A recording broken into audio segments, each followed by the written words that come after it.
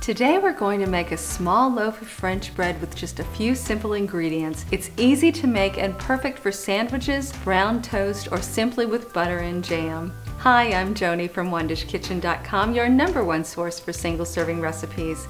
Now this is a basic French bread recipe. The dough comes together easily and can be made in a bowl or a stand mixer. We're going to show you both ways, and we're going to share a lot of great tips at the end of the video. So let me show you how to make it.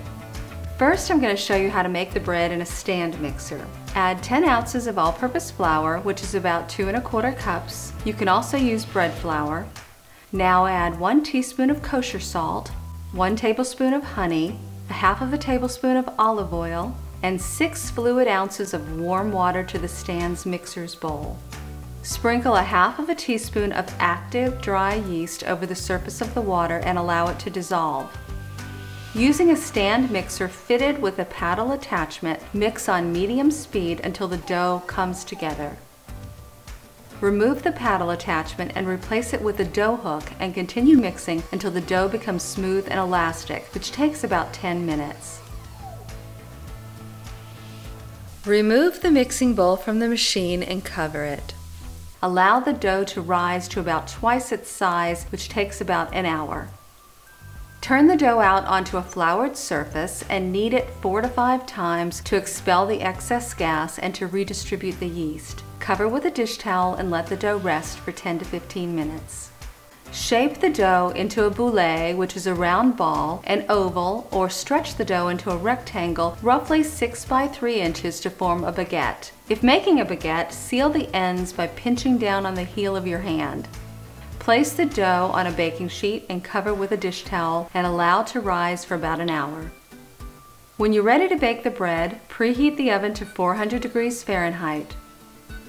Using the tip of a sharp knife, make 1 large slash across the top of the bread loaf. Brush with 1 tablespoon of olive oil and sprinkle a half of a teaspoon of kosher salt over the top. When the oven is ready, bake for 18 to 20 minutes. Slice and enjoy. So just a reminder, we're sharing a few expert tips at the end of the video. Now let's make the French bread by hand using a mixing bowl and hand kneading. First, we're going to add 10 ounces of all-purpose flour, which is about 2 1/4 cups. You can also use bread flour.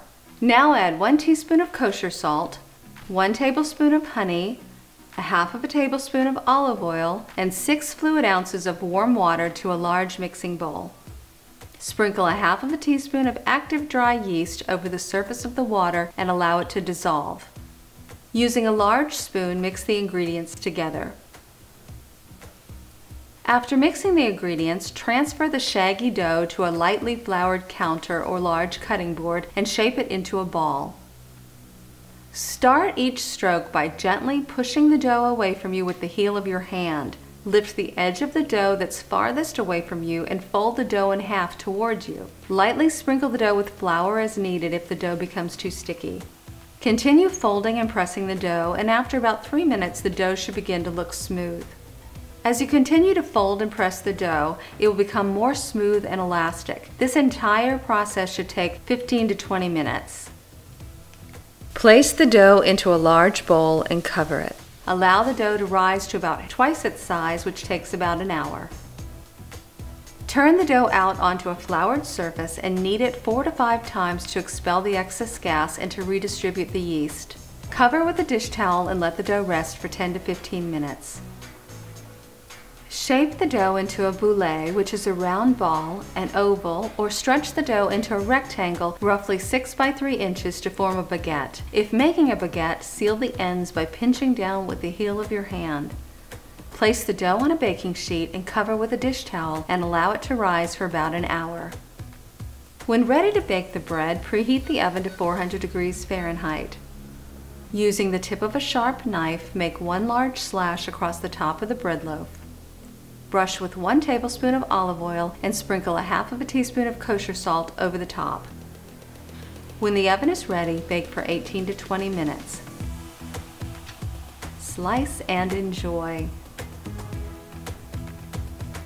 Here are a few expert tips.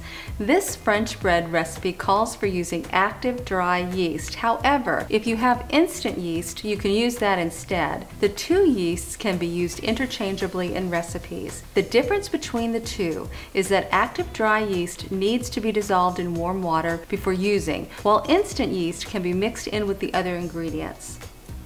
If your dough is too sticky and sticks to your work surface and your fingers, you'll need to add a little more flour. As you begin to knead the dough, make sure your hands and the work surface is lightly coated with flour. If the dough is still too sticky, add a little flour to the dough, 1 tablespoon at a time. This will get rid of the stickiness, and be sure to knead only until the dough is smooth and elastic. If the dough doesn't rise, it's likely that the yeast wasn't active. If you're using active dry yeast, maybe the water you used wasn't warm enough. Also, dough won't rise if the room you're using is too cold.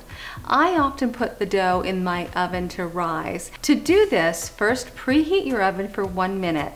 Turn it off. Then place the bowl of dough inside. Make sure the oven doesn't get too hot or you'll need to wait for it to cool off. In order for this French bread recipe to turn out correctly, it's important that the flour is measured out accurately. In fact, this is important for all baked goods. Whenever a reader asks me why something doesn't turn out right, whether it's my mini pound cake recipe or my oatmeal cookies recipe, the first question I ask is, how did you measure the flour? Weighing ingredients is by far the most accurate way to measure flour, but it isn't a common practice here in the US. A digital scale is useful for measuring and weighing flour as well as sugar. If you don't have a scale, you can still measure flour accurately. Here's what you do. Use a spoon to stir the flour inside the container. You want to loosen it up in case it's packed tightly inside. Use a spoon to scoop the flour into a dry measuring cup. Use the flat end of a knife to level the flour across the measuring cup. And that's it. For this mini French bread recipe, 10 ounces of flour is 2 1/4 cups, or 285 grams, measured the way I described. Be sure to check out these great videos and click below to like and subscribe. And please visit OneDishKitchen.com, where we have hundreds of single serving recipes. At One Dish Kitchen, cooking for one is all we do. Bye for now.